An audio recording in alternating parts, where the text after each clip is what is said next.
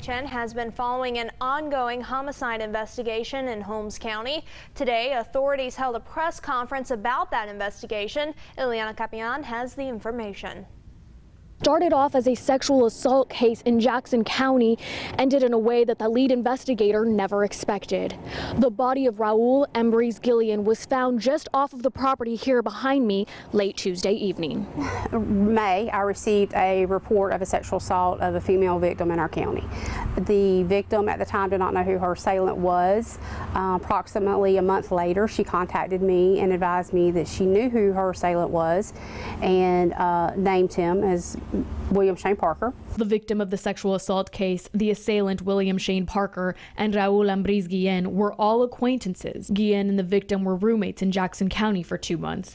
But there's no tie between the rape and the murder aside from all of the individuals running in the same crowd. Later, the same victim contacted me and advised me that some of the friends of William Shane Parker had arrived at her house early in the morning. This was about mid-July, saying that Raul had been murdered. Edwards began investigating Gillian's disappearance after receiving calls from Gillian's daughter. This led the Jackson County Sheriff's Office to start working the case with the Houston County Sheriff's Office. We had a possible missing person that Jackson County had taken a report and got with our investigators, and they were working together on it, and the victim at some time lived in Houston County. Valenza applauds all of the work done by the several law enforcement agencies involved. When you're talking multiple agencies, multiple counties, but when you start talking states, that really gets complicated.